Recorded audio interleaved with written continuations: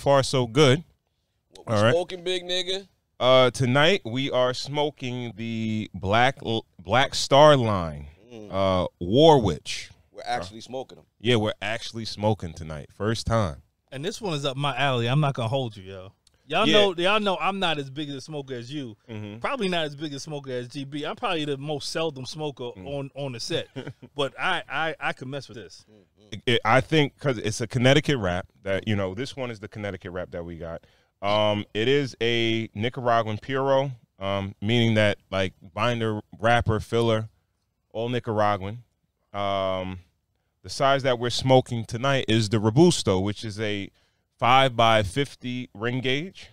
Okay. And I'm just gonna give I'm gonna give us the tasting notes from the card that actually came with the cigars. All right. First off, this is one of the brands, another brand that that's been coming across the timeline on Instagram. So I say, yo, you know, you see a lot of cigar smokers that we follow that follow us smoking the cigars. So I said, let us give it a try. Notes, citrus. I definitely got the citrus right away. I got the cedar, coffee, nuttiness. I would rate this as being more like a mild to maybe a little medium, but definitely if you're a new smoker, it's not a power bomb. It's not gonna knock you off your feet. I think it's very, very smooth, and I think it's enjoyable enough for a new smoker and a experienced smoker. All right. As far as the construction, little toothy, seamless veins, very, very decent looking cigar. They said this actual cigar was actually rolled and made. It's manufactured at the Aganosa Leaf Factory, which is a big factory.